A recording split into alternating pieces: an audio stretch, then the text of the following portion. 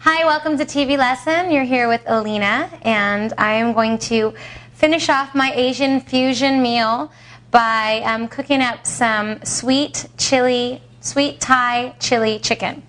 And my dad kind of showed me this recipe, and I'm really grateful to him because I've been doing it a lot, and it's been really popular when I've had guests over.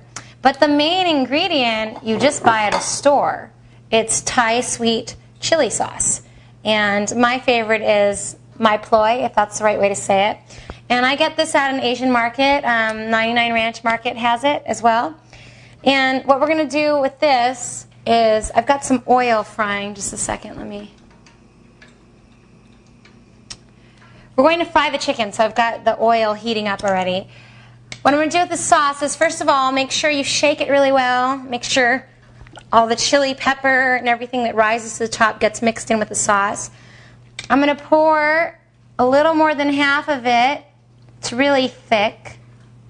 It's not, when I say chili, it's sweet chili sauce, so it's not really hot at all. So please don't think that you can't handle this, because a lot of my friends that don't handle hot food really like this. Okay, so I've got the sauce here, and what I'm going to add to it and let it sit for a while we fry the chicken is a whole clove of garlic, a whole bulb of garlic, basically. And I've already peeled it. It's fresh garlic. You always want to use fresh, especially when you're making a nice meal for other people. It's really nice to have the fresh garlic. Take my trusty chopper, and I am going to chop away.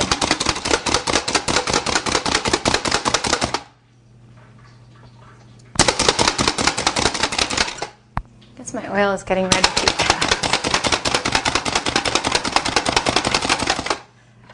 All right. So there you have it. I've got my garlic. I'm going to get out as much as I can out of my chopper too. And I'm going to put this garlic in the sauce and let it just sit there and kind of stew in my chili sauce, because it will give it an amazing amount of flavor. You'll notice that everything I cook usually has a lot of garlic, but it is one of God's fine inventions. Okay, so let's just mix this up. Let it sit there together.